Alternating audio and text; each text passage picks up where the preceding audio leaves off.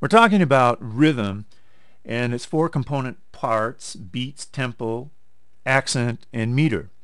What we've got here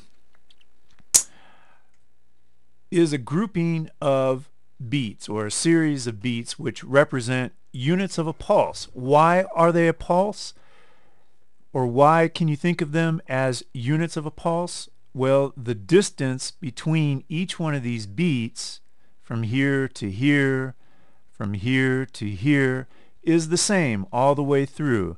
So that's going to produce a beat or a series of beats that are equidistant. And that is usually one of the important characteristics of a rhythm, that the beats of the main pulse are equally spaced among each other. Okay, let's listen to this, and what I've done here is assigned a chick sound to each of the beats so that you can hear it as they pass.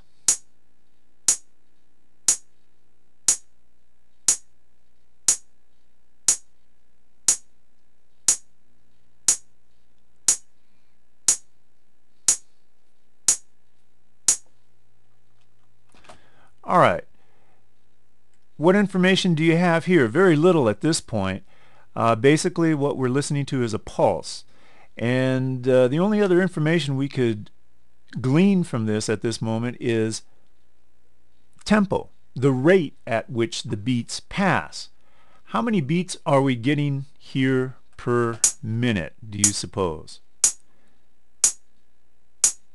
I have it set at 60. So we're listening to these beats pass at a tempo of 60 beats per minute. All right, just to contrast, let's crank it up to 120 and listen to it again.